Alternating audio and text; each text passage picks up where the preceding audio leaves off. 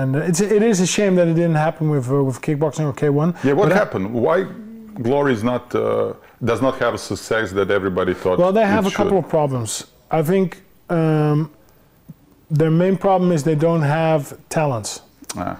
Because you have Badr, you have Rico Verhoeven now, but besides them, nobody really. And the heavyweight division is thin. It's maybe 5, 6 more people and then it's finished. How can you make a Grand Prix with 6 fighters? Yeah. Right, the best of the world. There's only 6. You're right. Because nobody else does it or cares about it. So you can't sell it anymore as the best in the world. Whereas UFC you have a top 20 heavyweights, and then there's more. But at least you have a top 20, and those guys are fighting. In the top 20, there's, I would say, 5 or 6 elite guys, right? But in Glory, it's only 6 guys total, and Rico and Badr are the elite guys. So it's not a competition, because if you're going to watch something, you must have something exciting to watch. Yeah.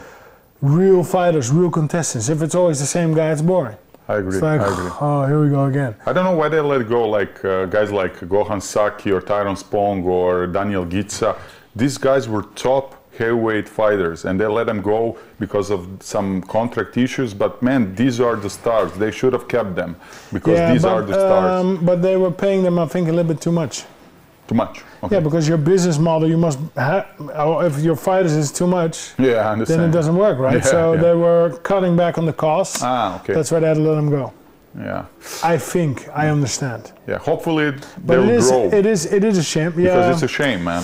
It is a shame, because yeah, those fighters were exciting, right? Yeah, Svakih is exciting. Yeah, all those guys are exciting. Their first Grand Prix, it was in Japan, I think that. 2012, Semi Shield and guys. Everybody was in. Yeah, it was exciting. Yeah.